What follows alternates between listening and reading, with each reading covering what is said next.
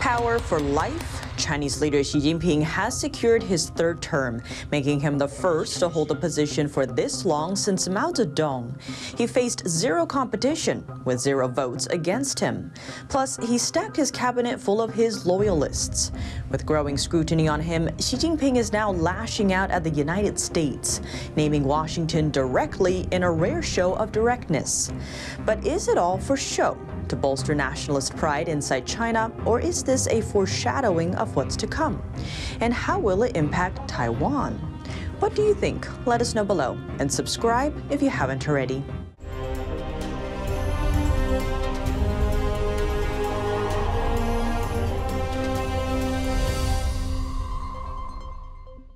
Power for life? Chinese leader Xi Jinping has secured his third term, making him the first to hold the position for this long since Mao Zedong.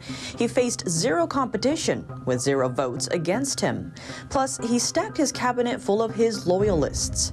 With growing scrutiny on him, Xi Jinping is now lashing out at the United States, naming Washington directly in a rare show of directness.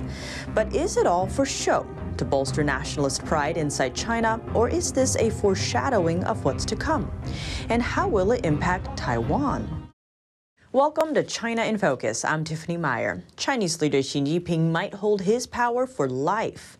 He officially secured his third term Friday, making him the longest-serving head of state in Communist China after Mao Zedong, the first head after the Communist Party came to power in China.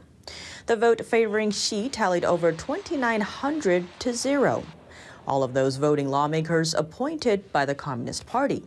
As long as he's alive, or at least able to function, he's going to be in control of the Chinese Communist Party. What's more, Xi just completed a cabinet reshuffle, filling Beijing's top leadership roles with loyalists. He's now surrounded by more cabinet loyalists than any other Chinese leader has been in decades. And that support may be fueling the regime. In a rare move this week, Xi took direct aim at the U.S., saying Western countries led by Washington have implemented all-around suppression and a siege against China. In identifying the United States in name, he's drawing lines in the sand between his vision for the world, his vision of China, of his interests, and how the United States opposes that. So it's just another symptom of how this Cold War is becoming colder. It's becoming more intense. But the Communist Party leader still faces a myriad of challenges, both at home and abroad. China's economy is still reeling from 3 years of strict pandemic-driven lockdowns. Investor confidence in China is waning, and a demographic crisis is looming, as China reported its first population decline in 6 decades. On the international front, Xi's approach to Taiwan is putting Washington on alert. Beijing seems to be ramping up preparations for war. It's opened more than 100 offices to mobilize defense resources across the country and launched a cell phone app to help residents in the city of Xiamen react during wartime. Xiamen is located just across the water from Taiwan. The regime also aims to boost defense spending by 7.2% this year, a faster pace than the country's GDP target. Bradley Thayer is a founding member of the Committee on the Present-Endangered China. He says the U.S. military should have a strong presence in Taiwan, noting that America relies on Taiwan for the world's most advanced microchips. He explained why the island of Taiwan is a thorn in Beijing's side. And most importantly, it shows what China could have been. If the communists hadn't won, China today could be as democratic as Taiwan. It could be as prosperous as Taiwan. It could be as free as Taiwan. So Taiwan's existence is a very important symbol of what China could have been and what it someday might be. Thayer is urging the U.S. to speed up decoupling from China and strengthen the nuclear arsenal. That's to send a message to Beijing that it wouldn't survive a conflict with the West. The Chinese Communist Party is tightening its grip on the nation's data and monetary resources. That action coming in the name of structural reform. NTD's Sam Wang has the latest.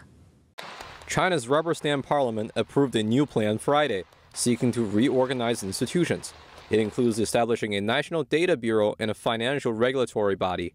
The new financial body is designed to close loopholes within multiple agencies that oversee the country's money-related services. In other words, it takes the power to supervise out of different sectors and puts it directly into the hands of the State Council. Song Guocheng, a researcher from National Chengchi University in Taiwan, says the move is telling about how the CCP functions. I don't think it solves any issues. The whole ideology of the CCP is to have everything monitored, supervised, and controlled. This is a serious ideological problem. The National Data Bureau, on the other hand, will be responsible for coordinating the sharing of data. It will also gain oversight on China's internet while ensuring the CCP's access to the information. A professor of Taiwan's National Yunlin University says that data is vital for the CCP.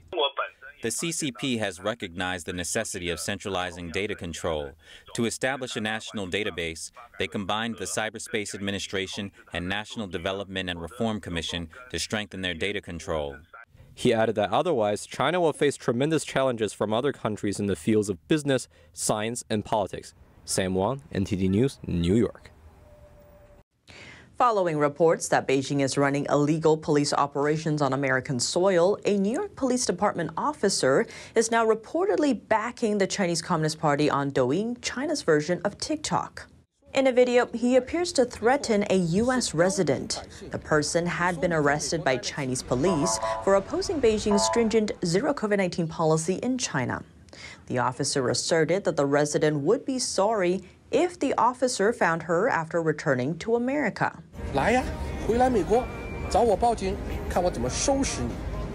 The comments came from Officer Banhu Wang, a 5-year veteran now serving in the 79th Precinct in Brooklyn. His threatening remark possibly causing reasonable fear of harm for the Chinese national living in America, Ms. Jiang. During her visit to China in December 2021, she argued with a local pandemic prevention worker over anti-COVID-19 rules. She was then arrested for 10 days in the city of Xi'an. A strict lockdown was imposed on the city's 13 million residents at the time. Since then, reports of the immense human cost of Beijing's zero COVID-19 policy have emerged online, from locked down residents starving at home to pregnant women suffering miscarriages and citizens getting publicly shamed for violating virus restrictions. Various critics have condemned China's harsh lockdowns, but not Officer Wang. 强烈建议这位江某在行政拘留10天后立刻遣返美国，并且要在他的护照上盖5个字：给祖国添乱。 Another video posted on TikTok also highlighted Wang's ties to the CCP. It shows him singing the CCP's national anthem while wearing his New York police uniform. Back in 2014, Wang was praised in an article by the state-owned Chinese newspaper China Daily for contributing to the rise of Chinese-American officers in the American police force. He was serving in the 109th Precinct in Flushing, New York at the time. Russia's state-owned nuclear power giant allegedly sending enriched uranium to China. A U.S. official remarked on the news during a hearing this week before the House Armed Services Subcommittee on Strategic Forces. Rosatom is a Russian state company specializing in nuclear energy, and reports say it's supplying China's fast breeder reactors. Here's why that matters. There's no getting around the fact that breeder reactors are for plutonium, and plutonium is for weapons. So I think the department is concerned, and of course it matches our concerns about China's increased expansion of its nuclear forces as well, because you need more plutonium for more weapons. The reports come months after a string of headlines in December. At the time, diplomats from Beijing and Washington said they met for talks, aiming to cool military tension. The same day, Russian engineers delivered a large shipment of nuclear fuel to a remote island. Known as Changbia Island, it sits just 120 miles off of the coast of Taiwan. The small landmass is home to one of the world's most eyed nuclear facilities. U.S. intel says it's used to produce weapons-grade plutonium, with estimates saying that in the next 12 years, material from the facility could quadruple China's weapons stockpile. A buildup on that scale would put Beijing's arsenal on par with the U.S. and Russia. China and Russia have placed nuclear weapons, space warfare, and long-range strike at the center of their strategies to counter the United States and our allies and partners. Driven by those details, a group of U.S. lawmakers presented a new bill Friday. If passed, it would ban Russian uranium imports. Ultimately, we should have two shared goals: ensuring our credible deterrence and strategic advantage over our adversaries, and reducing the number of weapons and chances of warfare on all sides. Supporters say halting purchases from Russia would have several effects: financially cutting off Moscow as it continues its war on Ukraine, reducing U.S. dependence on Russian energy, and spurring uranium production on home soil. Currently, the U.S. is unable to fully produce enriched uranium. Congress is keeping its focus on China. Lawmakers say the Chinese spy balloon is just the tip of the iceberg of Beijing's presence in the U.S. China's ownership of U.S. farmland has multiplied 23 times from 2010 till today. Those remarks came from the chairman of the Homeland Security Subcommittee during a hearing on Thursday. It aimed to explore the threats of the CCP on U.S. soil. Here's NTD's Melina Weisskopf with more. Witness William Evanina, who served as a national security official under both the Obama administration and the Trump administration, says that this is a comprehensive strategic plan that's been in the works for the past decade. Of the Chinese be able to do software and malware manipulation and penetration on electrical grids and power stations outside of the military bases. It's important to note that we are not talking about Chinese citizens or Chinese Americans. We are talking specifically about the government of China. Democrats and Republicans have paid close attention to that CCP-run police station in New York City. And while Communist Party officials deny it, lawmakers aren't buying it, saying that it's unacceptable for the CCP to be using surveillance techniques here on American soil to target and harass Chinese nationals who are willing to speak out against Communist Party views.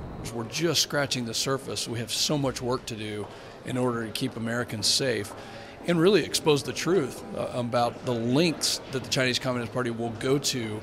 And this is one of a string of China hearings in Congress over the past 2 weeks, and it comes as Chinese Communist Party officials are warning the U.S. to hit the brakes, otherwise face, quote, conflict and confrontation. Congressman Lou Correa, who sits on the subcommittee, tells me he feels that right now U.S.-China relations are at an all-time low. He also expresses the need for the U.S. to play more of a role on the global scale to prevent China from further exporting its anti-freedom values. Suppression, communist country versus democracy, our open democracy, First Amendment, freedom of speech, these things that are important. As for solutions, lawmakers tell me the first step is to shed light on the issue and then show strength to Beijing. Chairman August Pfluger tells me that he doesn't believe conflict with China is certain, but he says that the first step towards deterrence is to defend the homeland. Reporting in Washington, D.C., Melina Weisskopf, NTD News. Washington is not seeking a technological decoupling from China. This from U.S. Commerce Secretary Gina Raimondo on Friday during her India visit. The United States does not seek to decouple from China, nor does it seek a technological decoupling from China. The U.S. is tightening its export restrictions on chip-making technology to China. This is aimed at hobbling Beijing's ability to enhance its military.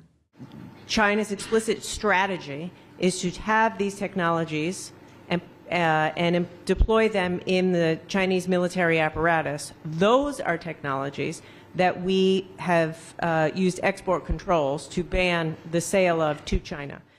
Raimondo added that most trade with China doesn't pose a threat. So we enjoy trade with China. The vast majority of trade with China is in benign products, and that will and should continue. So this isn't about decoupling. Earlier this month, former President Donald Trump laid out his plan for trade with China if he's reelected. And I will implement a 4-year plan to phase out all Chinese imports of essential goods and gain total independence from China. We have to do it. In his first term, Trump launched unprecedented economic sanctions on Chinese companies and blacklisted dozens of companies. Europe joins America's chip war with China. The Netherlands preparing to slap new export restrictions on semiconductor tech countering China.